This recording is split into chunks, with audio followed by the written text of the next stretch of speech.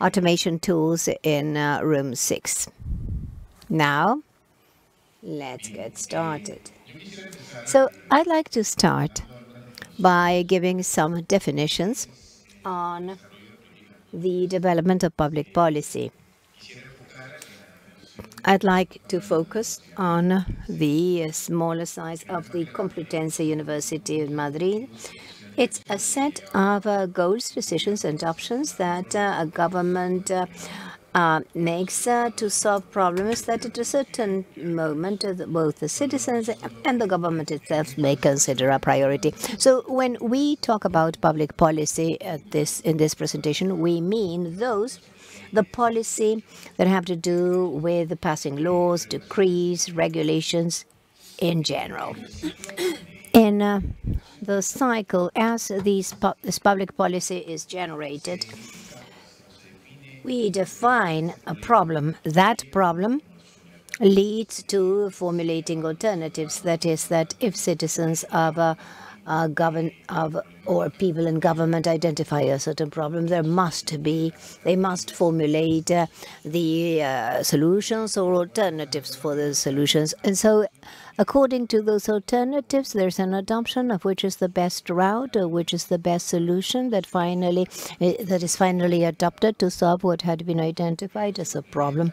Then that alternative is implemented, and then there's an evaluation of the results obtained. And finally, if the result evaluation is not positive, if there's no positive feedback, then the cycle should start again. And it is here that some governments somehow identify the problem, and the solution that they identify basically is the creation of a law or a regulation to solve problems. In LACNIC,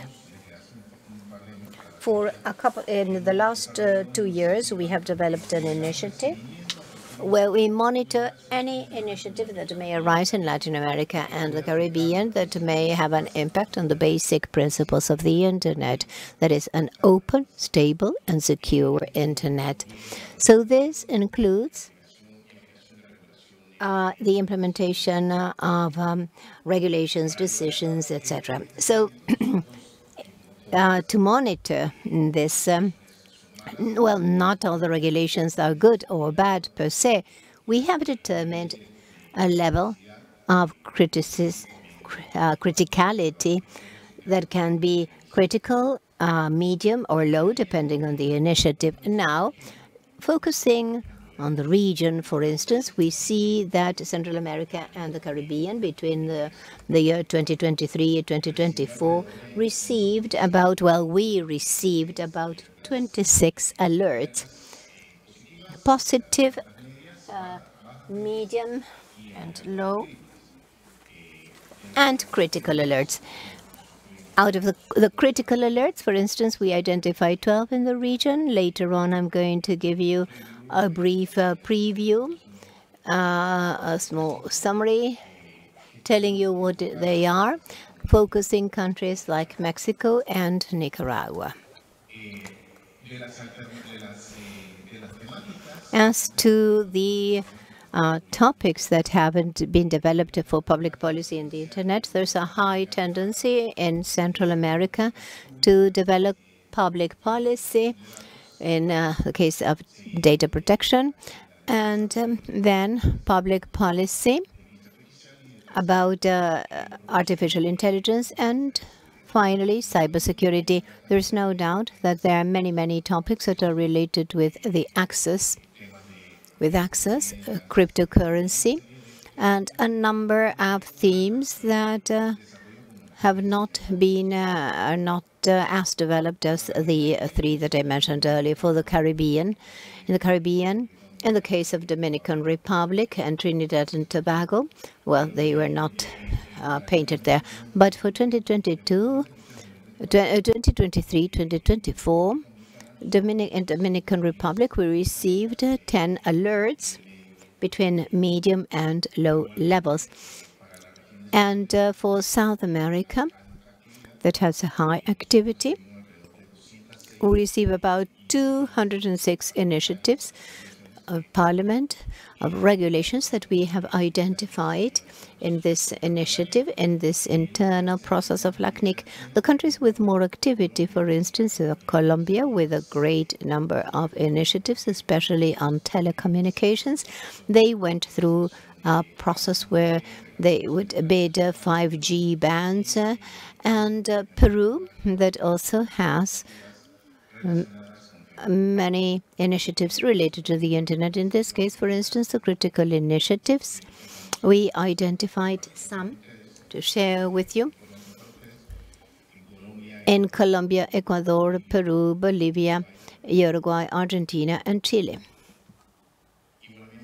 And, well, the tendency or the topics that are more developed in the region, as a proportion, they have a higher incidence on data protection, artificial intelligence, and cybersecurity. Of course, there are other themes of telecommunications. Just as I mentioned, there are some countries that are going through processes where they are updating their national plans to adopt the 5G bands and their tenders. And so that is why there are many initiatives, many regulatory initiatives that are for the telecommunications.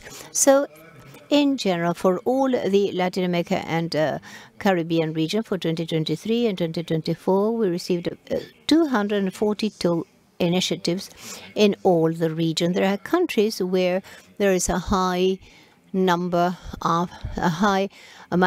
of regulatory activity in terms of public policy. Well, there are other countries that have no development in that regard whatsoever. So, as we saw at the beginning in the map that gave the details of Central America, and well, for instance, this is an initiative that we identify as an initiative that has a critical profile, and it has to do with a federal initiative for the development of cybersecurity in Mexico. And equally, there is an initiative in Nicaragua. This has to do with the update of a telecom law. So all of us in our countries have our regulators, our ministries, and in a way, the laws have become obsolete with time, so it is normal for them to be updated on a regular basis. However, these initiatives are taken advantage of sometimes to promote elements that are not consistent with the basic principles of the internet. In Colombia, we are monitoring this project that has to do with the guidelines for digital security of children and adolescents that is intended to preserve the data shared by our children, adolescents, and youth in the internet. They establish some guidelines and they block some domains in general. There we are monitoring that specifically for this regulatory framework. In the case of Ecuador, for instance, a law, this is no longer an initiative, but it's a law that has been passed. And in general terms, it strengthens some capacities in terms of cybersecurity. This is absolutely positive. However, the themes that were included in this law are the updates of the protocols. Most of you know that the IPv6 protocols make it possible to better trace the internet transactions, and this law basically includes, they use the term migrating from IPv4 to IPv6, and that is not the reality of implementing or really deploying this protocol. In Peru, last year, for instance, they updated the regulation on the neutrality of the network. Everybody agrees that the laws that the internet has to be neutral. However, the regulation empowers the regulator to block certain sites that are used for activities that are against the law. In this case, for instance, activities with no licenses, such as sports bets or pirate channels. In the case of Bolivia, for instance, we monitored precautionary measure. A judge blocked an app that was called Maristeve, hosted in some domains that, and basically the judge ordered blocking these domains together with some IP blocks. This is not an initiative, it's not a law, but it's a precaution, an action that was adopted by a judge legally. As to Paraguay, for instance, I wanted to share this initiative with some guidelines for the protection of cybersecurity. Later on, we are going to see many elements that are debated in the region, or initiatives that are debated in the region, that have some relation with cybersecurity. It seemed interesting to share it. In Paraguay, this is an issue that has been debated. And in the case of Chile, there's a bill that develops and regulates the online platforms. In that country, there are some local guidelines banning any gambles and trying to correct the topic. As we pointed out at the beginning, we identified the topic and the solution that was decided in the development of the public policy is blocking these sites, these gambling sites. In the case of Argentina, last year, they ordered blocking and seizing a web domain.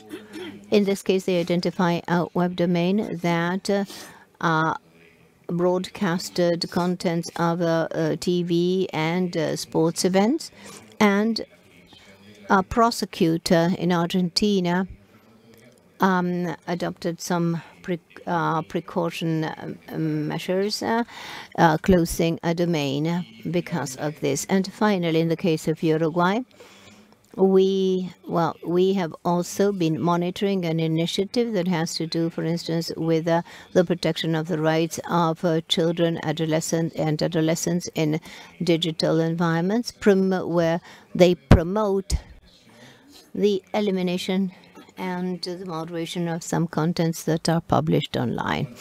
So, and likewise,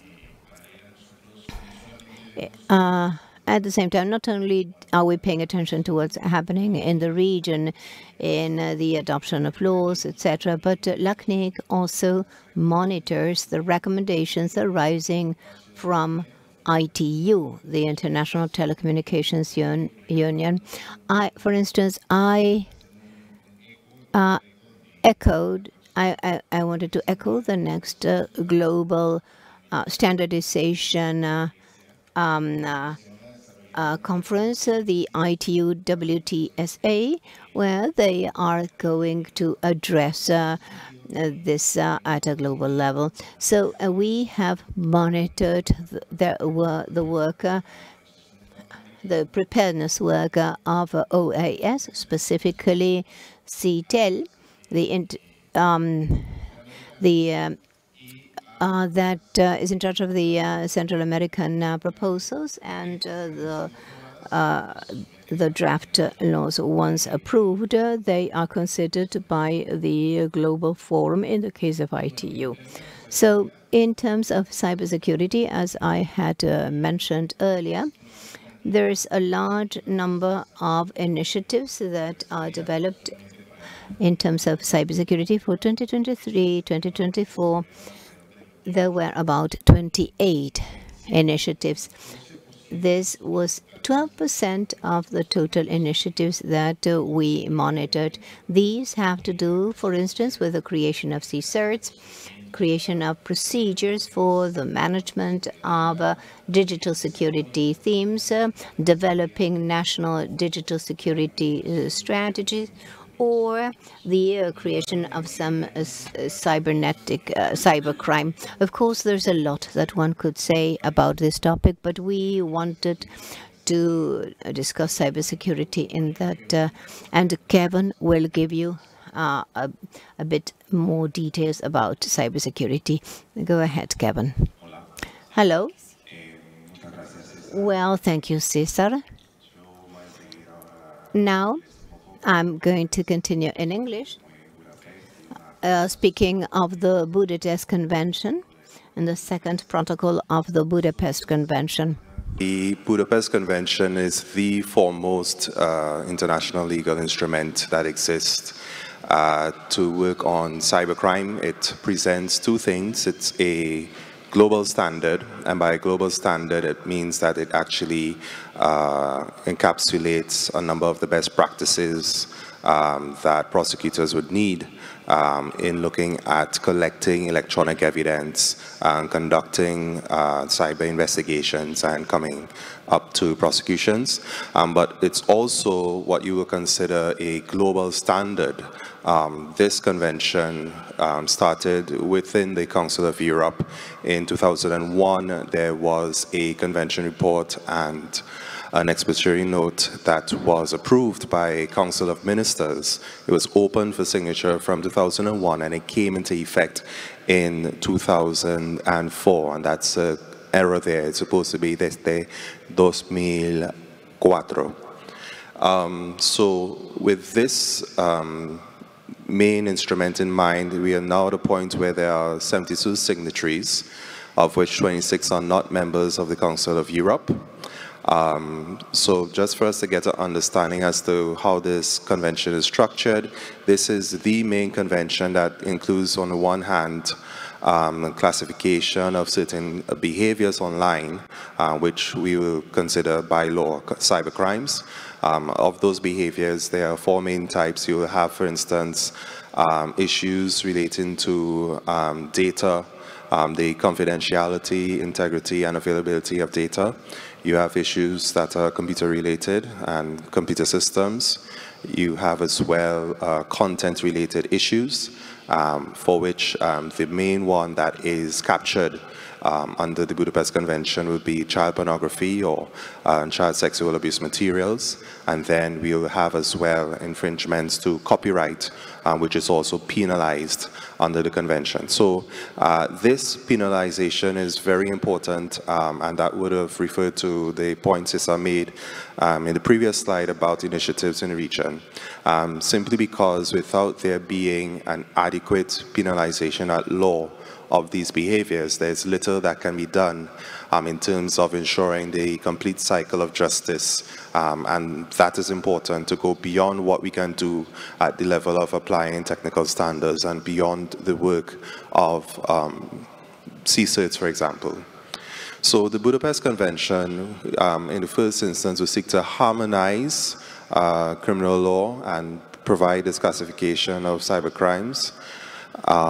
It also establishes procedural law to investigate and to give particular powers to law enforcement for that investigation.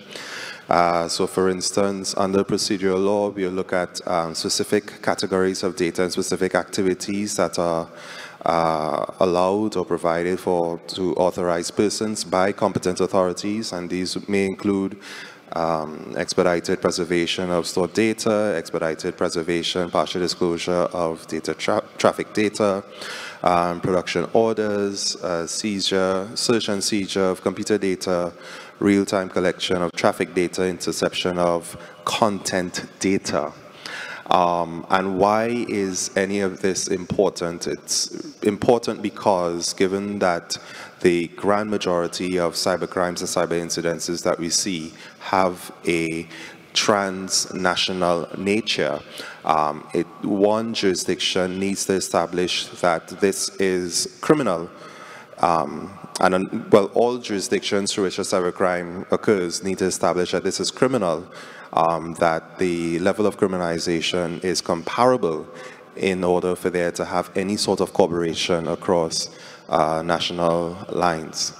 The third part of the Budapest Convention would be the creation of an agile framework that allows for international cooperation. So specifically as it relates to the collection of digital evidence, but there's also, for instance, outside of legal instruments themselves, the creation of a 24/7 cooperation network that significantly streamlines cooperation with authorities for various aspects of a cyber investigation. So that sounds all well and good, but what has happened? So this is a convention that was created in 2001. And the fact of the matter is that after the creation of the convention, there were still many problems that exist and other problems that weren't necessarily anticipated. One of which would have been that the business models on the internet have become a lot more cross-border.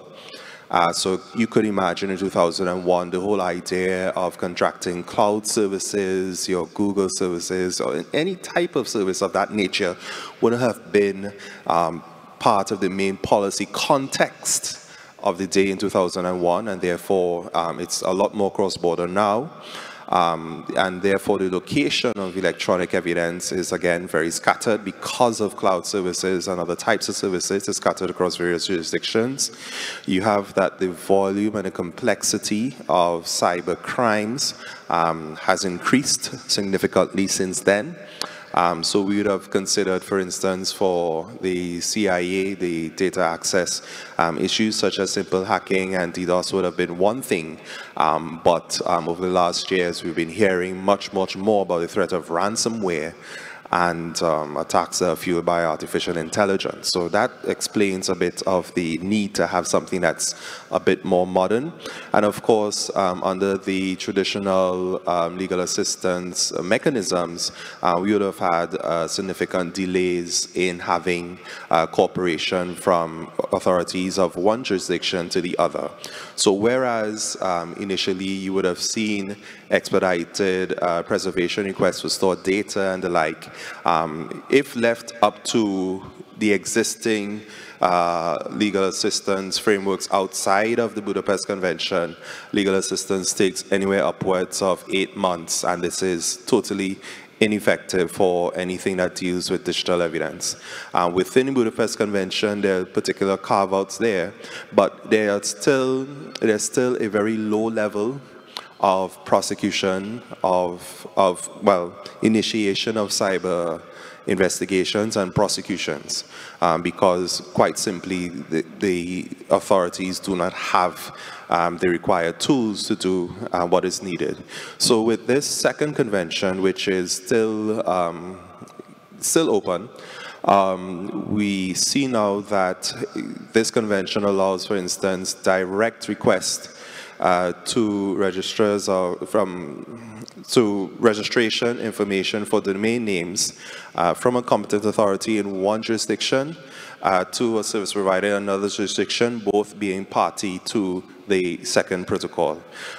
This direct cooperation is also novel in the sense because it's also useful to get subscriber information from an authority of one jurisdiction to a service provider in another jurisdiction. It looks at getting that information in a much more efficient way and through the cooperation of governments. It also creates provisions for emergency cooperation in particular instances. It allows for teams of investigators from various jurisdictions to work together. There's video conferencing both at the level of investigations and also at the level of prosecutions in terms of submission of electronic evidence. And with the main convention, there is a safeguard for human rights included within the second protocol. So for the first protocol, just to get an idea, not the first protocol, sorry, for the main Budapest Convention, we have 72 signatories, 26 are not COE members. Within the region, we have 9 signatories in Latin America and the Caribbean, and 4 other countries that have been invited to sign, making a total of 13 countries who are implicated by the Budapest Convention. Now, what we are seeing with the second protocol is that you have, in effect, a number of countries that have signed, including Argentina, Chile, Colombia, Costa Rica, and the Dominican Republic. So they have signed the second protocol for expedited cooperation. That will have a significant impact, I would say, on operations or any service provider in these regions. But there is, in practice, a lag between the signing of a protocol and then the ratification of that protocol, which would then lead to possible creation of new laws, new directives that will have to be implemented and will have an impact on service providers within these territories. So this is a quick snapshot of this issue in a nutshell.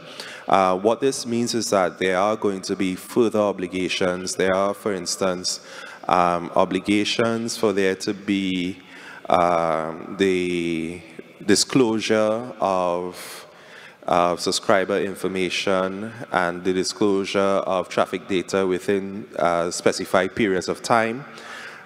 So for instance, for subscriber information from a requesting party, one must provide that disclosure within 20 days, for traffic data within 45 days. Fortunately, the convention allows for parties who are being solicited to actually give a reason for not complying, but if you do not comply, that has to be a legitimate reason to not be aiding or abetting within the commission of a crime. And this is happening in our region. It's trying to move the mark from having a very low level of investigations and prosecutions to having something that is much more effective and to complete the cycle of justice for cyber issues. And with that, I'll hand back over to Cesar.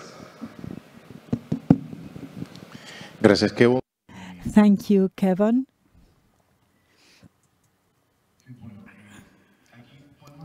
So we can draw conclusions from here based on the different topics that we have shared with you on the regulatory update. And one is that the public policy formulation is no easy task. This is a complex task which requires a thorough approach regarding the benefit of the public interest in order to maximize the collective well-being. It is in this sense that we have to take into account some other considerations.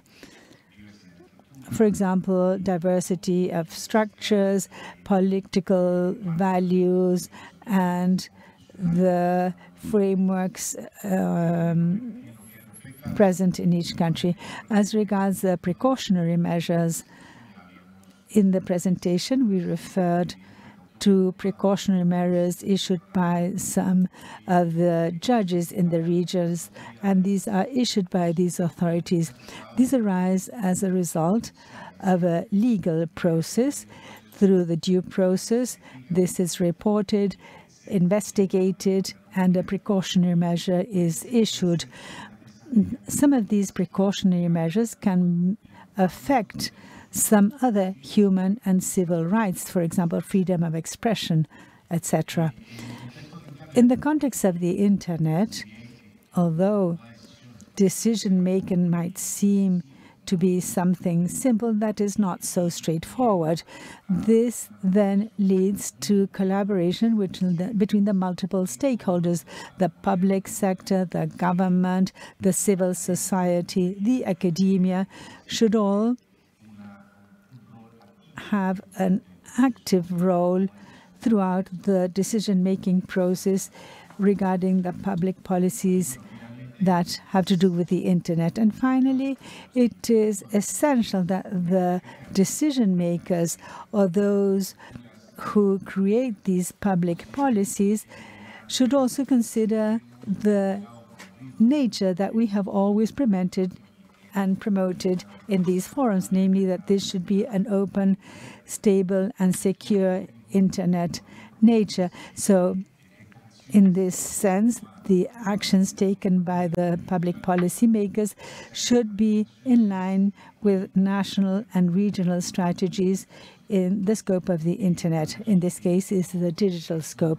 So far, this was a brief update on the regulatory issues. The floor is open in case you have any questions.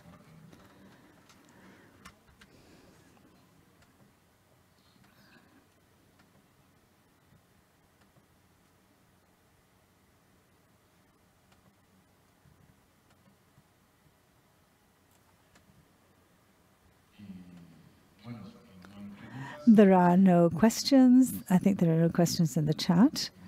So thank you very much, and we will be around.